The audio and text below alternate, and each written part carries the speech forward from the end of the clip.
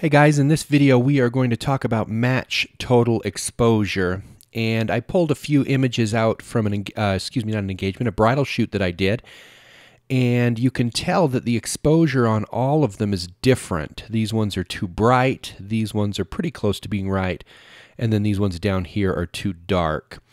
And if I go into the develop module, let me bring up the overlay, you'll be able to see that they were all shot at f1.8.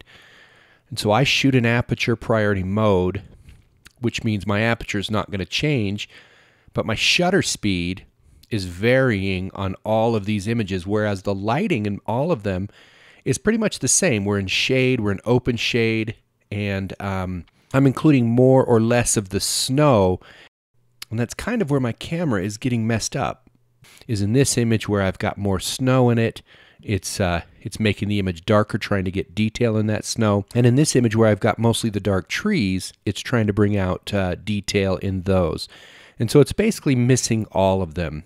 And so if I was to go to this very first image and I was to just try to fix its exposure, so I'm not going to really fix anything else. And then if I go to sync, or let me select them all and go to sync, if I have exposure checked here and I sync everything across, you're going to see that it starts to get my exposure correct on the ones that match, but on the ones that don't match, it actually makes them worse. It makes them darker. So what's happening is I'm taking away a stop and a quarter of light. Lightroom is just trying to do that carte blanche on all of the images. It's basically saying, you've told me to take a stop and a quarter of light from every image that you have selected. And that's not the correct way to do this, because taking a stop and a quarter doesn't fix anything. It only fixes the ones that match, but the ones that don't match, it actually makes them worse. So what we want to do is we want to go up here into the settings menu, and you want to go to match total exposures. And if I click on that, what that's going to do is it's going to take into account the f-stop, and then it's going to take into account your exposure setting, and it's going to give you a reading of what the light should be like for each individual image.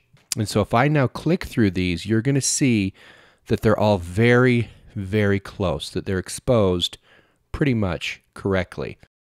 But you'll see that my exposure now is correct on all of them. And so if you bracket, or if you shoot in aperture priority mode or shutter priority mode or program mode, then match total exposures is going to be a setting that you find very useful and saves you a lot of time.